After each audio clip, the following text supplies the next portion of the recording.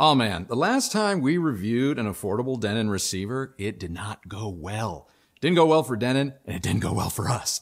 But as the saying goes, time heals all wounds, and today we have a new affordable Denon receiver. So, let's see if history is going to repeat itself with the new X1700H.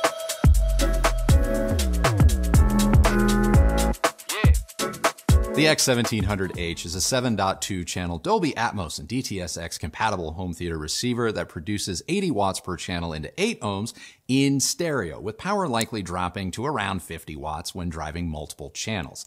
Denon does not specify the receiver's official power ratings for all channels driven, so depending on your speakers, your mileage may vary. Around back, you're going to find 6 HDMI inputs, 3 of which are spec'd to receive signals up to 8K 60. The receiver can even scale legacy signals like HD and 4K up to 8K depending on your settings. Of course, the Denon has ARC, eARC support through its single HDMI monitor out, and it supports Dolby Vision, HDR10+, Dynamic HDR, and HLG signals, and it's no doubt going to be a hit with gamers because it has support for ALLM and VRR. For a full breakdown of all of the features, specs, including its wireless and streaming music support, please check out our links in the description. Setup is pretty straightforward, but I gotta say, coming off our Cinema 50 and X3800H reviews, I really missed the updated UI. So no trickle down here, as the 1700H is still rocking the Denon's old user interface. The menus are functional and give users all of the necessary controls that you're going to need, but visually, they look like they've been stripped from an old Game Boy rather than a piece of tech circa this century. Regardless, setup is pretty painless, and if you use the on-screen guide and Odyssey Auto Room calibration, you should be up and running in about 30 minutes. But getting to our test subject, we used the 1700H with speakers ranging from ultra affordable to cost no object. Now obviously, one isn't likely to use a sub $700 receiver with a pair of $8,000 speakers like the Bowers & Wilkins 805D4s, but we did just that to see how well the Denon handled difficult to drive speakers. The Denon will technically power a speaker like the B&W, though I don't recommend it. Turning up the volume caused noticeable distortion, not to mention the receiver heated up considerably. A better match would include speakers with an impedance of 6 ohms or higher, or ones with a bit less impedance fluctuation. In our testing, speakers like the Polk XT60, Klipsch R50M, and the JBL Stage 190s were all better suited for the Denon. For more demanding speakers like B&W, Focal, or even Polk's own reference line, I would suggest shopping a little bit more upmarket. Connected to our Sony X95K TV, as well as our Apple TV 4K and Sony PS5, I ran our speakers through the X1700's Odyssey procedure, as well as carried out a full manual setup, saving each to its own sound profile, which is a nice feature and a great way to A/B what software like Odyssey does to the sound of your speakers versus when it's not engaged. You probably already know that I'm not Odyssey's biggest fan, but know that it does work, and for those of you with untreated or typical living spaces or mix-matched loudspeakers, Odyssey can be a godsend. However, for the rest of this review, I will be describing the performance of the Denon without Odyssey engaged. Getting right to it, I am not going to go so far as to say the Denon has no sound or is neutral, because it's not. The Denon has a fun, punchy sound, one that gives the listener a sense of a more bass energy or weight, though it's not overbearing or uncontrolled, and no, I'm not describing its bass performance when using a subwoofer. The X1700H definitely sounds more confident and sure-footed down low compared to the vague, mushy mess that was the S960H we reviewed 2 years ago. This receiver's bass actually has more in common with the costlier X3800H than anything from Denon's cheaper S line, which is a very, very good thing. Obviously, if you use smaller bookshelf speakers or speakers that need to be crossed over higher than, say, 50 or 60 hertz, which is kind of the case with most budget speakers, the bass is going to be routed to your subwoofer and will no longer be the Denon's responsibility. When focusing my attention on dialogue through either our Klipsch or Bowers & Wilkins center speaker, I found the Denon's mid-range intelligibility to be pretty solid. I would classify the Denon's mid-range as neutral leaning, though with respect to dialogue, it does seem to be just a little bit softer around the edges with respect to focus. Now, this didn't outright hurt intelligibility for me. Nevertheless, if you need more detail from your center, you can always turn the center channel up or engage one of the many dialogue enhancement features, both of which work very, very well. As for mid-range leaning instruments, when listening in stereo, the X1700H isn't going to do anything to color the sound, but no, I wouldn't say that it's on par with better receivers or a good integrated like the Marantz Model 40N in terms of its sense of dimension. As for the highs, I think they're pretty good, but I am stopping short of greatness because at higher volumes or with less than stellar recordings or movies, the X1700H can thin up top and even sound a little bit brittle. At higher volumes, I sensed more noise or grain up top than I did through more expensive receivers. When watching in the climactic dogfight of Top Gun Maverick, missile launches, machine gun fire, and jet engine boosts all had just a bit of added compression or distortion when listening at volumes in excess of 90 to say 95 dB. At more normal or slightly above normal volumes, the Denon didn't disappoint, but if you insist on taking things to 11, the Denon will lose some of its composure. When it comes to soundstage and when listening in stereo, the Denon seems to prioritize width over depth, and with respect to separation and focus, things are a bit more generalized. I don't think the Denon is bad for two-channel listening, but I wouldn't go so far as to say it is the best that I've heard. If you can up your budget slightly, I think you're going to enjoy better two-channel performance with the Pioneer 105 or better still, the 305. As for the Denon surround sound performance, so long as you're content with 7.2 channels, I thought the 1700H was pretty great. I listened to the Denon in both a 7.1 and 5.1.2 configuration, ultimately preferring the latter, and even upscaling stereo or older Dolby signals to faux Atmos was effective and even impressive. Dynamically, so long as you connect the Denon to speakers with higher sensitivities, think 88 dB or higher, and also who have an impedance greater than 6 ohms, I doubt you're going to be disappointed. More difficult to drive speakers will expose some of the Denon shortcomings, so just double check your speaker specs if lightning quick or earth-shattering dynamics are what you're after. As far as comparisons go, let's take a look at the Pioneer LX105 and 305, Yamaha's V6A, and perhaps costlier options from Denon like their own X2800H. Now, I have not heard the Pioneer LX105, but we did review the 305 and we were very impressed with it. While the Pioneer 305 is more expensive than the Denon here, I think the added investment in the 305 gets you a demonstrably better receiver. One that has more channels, more power, and DIRAC built in, something the Denon is never going to have. But if you can't stretch your budget, the Pioneer 105 may be worth a look before deciding between it and the Denon. As for the Yamaha V6A, it's a good receiver and was once even our budget reference, but that receiver is getting a little bit long in the tooth. The Yamaha sound, it's a little leaner, more agile with a greater sense of detail, but I think I'd go with the newer Denon here. The X1700H features newer internal hardware with respect to its video board, so it's less likely to have issues with next-gen video features such as 4K 120 or 8K 60 signals. In our testing, the Denon had zero issues playing back games at 4K 120 in HDR through our PS5, whereas our old V6A always had issues. While I have not heard the Denon X2800H, we did review the X3800H. On paper, the 1700H and the 2800H are somewhat comparable, so I feel confident that should you have the money to jump up to the X2800H, the added investment will be worth it. The 2800 brings more power to the table, broader next-gen video capability, as well as preamp outs for a separate stereo amplifier should you want to play with a third-party amp down the road.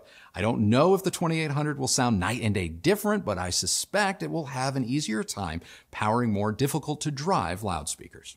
So in the end, I'm just happy that this isn't another Denon S960H. No. Denon's newer X1700H, it's a budget Denon receiver that I can finally get behind. It's no giant killer. I mean, it's not going to best receivers that cost twice as much, but for just under $700, it gives customers a solid place to start their home theater journey with a receiver that has a lot of what they really need without overpaying for features, specs, or channels they're never going to use. So that's it. That is now my take on Denon's newish X1700H 7.2 channel AV receiver, but now I'm curious what you thought of it. Okay, well, before we get into that, okay, I have an important update. With regards to DIRAC and the upgrades and the release dates and all that stuff. Okay, breaking news. Yeah, breaking news. I finally heard back from Sound United. Okay. All right. Regarding the release date, and this is a direct quote, at this point, we can only confirm that Denon and Marantz will support direct live room correction, limited and full bandwidth versions after the firmware update in March of 2023. Okay. We also plan to support DIRAC live bass control, although the integration efforts have not yet started and we do not have a firm launch time. With respect to, I have a feeling you're going to have some feelings about this. Okay. With respect to cost. Okay.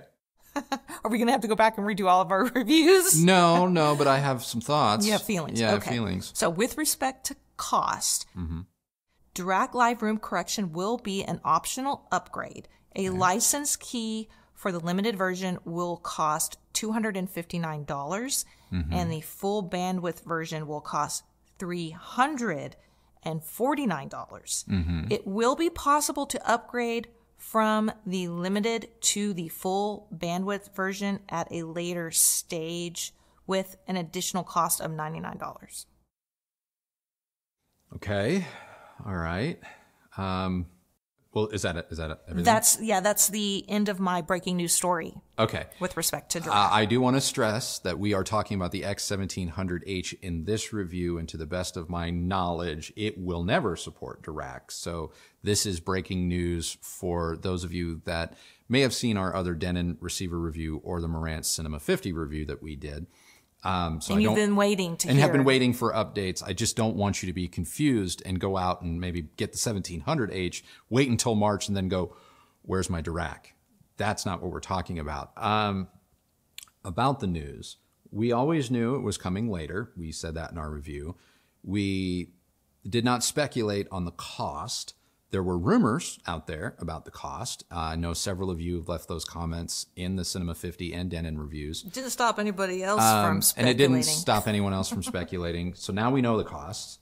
To me, and this is just my opinion, those costs seem a little high. I'm accustomed to having to pay for DIRAC. It's typically $99.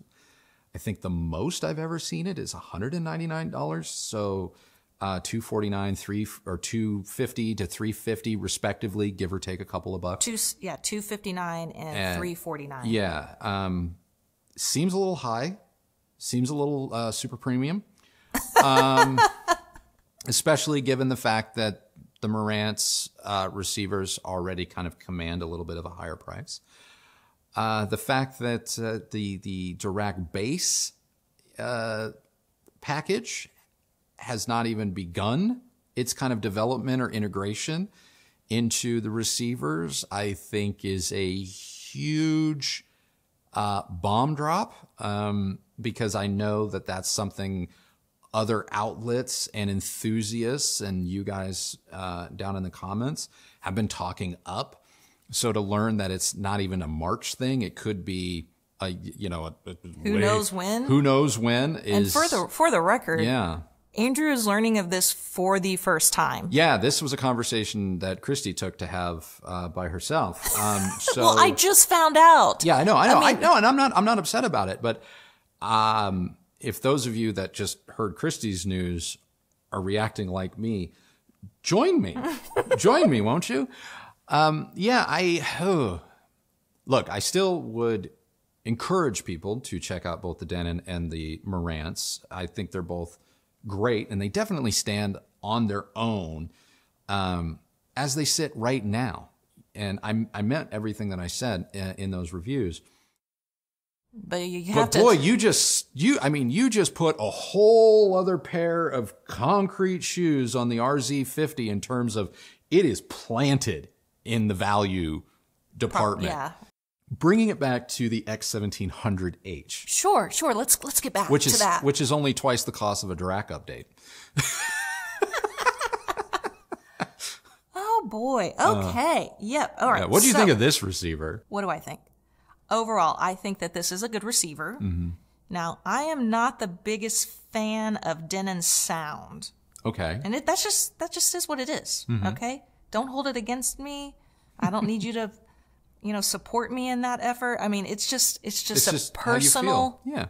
Out of all the Sound United brands, yeah, my personal tastes do lean towards Marantz. Okay. But if my budget was limited and I was dead set on getting either something from Denon, you know, or something from Sound United, I would get this one at least until I had the finances to go elsewhere. Yeah. Now, as for alternatives, for me, the thing that is impossible to ignore is ONKYO. Okay. And you've sort of alluded to the RZ50, but that's significantly more expensive. Yeah, I mean, it's $1,000 more. One option you might look at is the ONKYO 5100. Oh, yes. How did you miss that? Anyway, I'm here to save you, Andrew. It is $599 for a 7.2 channel. It has 80 watts, which is the same as what you find in whatever this Denon number is that we're talking about. The binding posts, though, they are... Oh, that's right. It had those push pin garbage. They're stupid, stupid, stupid. Yeah. So if you are on an extra tight budget and you can look past the push pins, this is a really good option. It is. Although this is the one that I'm actually more surprised you didn't bring up. So if you can wait and save, you know, over the 5100, I would get the ONKYO 6100. It is $799. It's 7.2 channels. You get 100 watts. It supports AK60, 4K 120. The HDMI ports are 2.1. It has VRR and ALLM for just gaming. Like the Denon. It's only $100 more than the Denon. Right. So for me, it's the one I would pick because I just personally prefer ONKYO sound. The 6100 at $100 more. No, it doesn't have DIRAC, but it does have auto room EQ. It's not Odyssey. It is ACU something or other that ONKYO has. That's also very good. But you would have to step up to the 7100, I think, to get DIRAC, in which case I think that's a $1,200 unit. The 7100? Yeah. I think it's, $1,299. $1,299, $1,300. So it is a little bit more, and that puts you in the same league as like the costlier Denons I talked about, or the Pioneer 305. So it really comes down to if you were at the sub $1,000 level, I'm kind of leaning more X1700H personally. I would spend a little bit more for it over the 5100 because I do believe the build quality of the Denon is better. If you're able to jump up to like that $1,200 to $1,300 price point, I'm still camp Pioneer, or I guess it would be the ONKYO 7100 over Denon in this instance. And then, of course, if you can go up even further, the RZ50 is still just the king of just value for money. And then at the $2,500 level, then you're getting into like the Cinema 50 and stuff. All right, guys, that is now our review of the Denon X1700H AV receiver. What did you guys think? Let us know down in the comments below. Oh, the question of the day has to be, what do you think about Christy's breaking news? Yeah, the question of the day is sound off on the breaking news about DIRAC for Denon and Marantz products coming in March. Let us know. If you like this video, please do give it a thumbs up, like, and subscribe. Go ahead and ring that bell so that you're notified when new videos come out. If you use any of the links that Christy left for you down below, know that that is a great way that you've continued to show your support for this channel and the work that we both do here, and we thank you very much for doing that. Follow me on Instagram at Recovering Audiophile, and that is it for us today. So remember, the only person who has to like the sound of your system is you. So happy listening, everybody. Thank you so much for watching. Thank you again for helping us to reach 300,000 subscribers. I think we're at 301,000 at this point. So thank you very much for that. And we'll see you on the next video. Bye.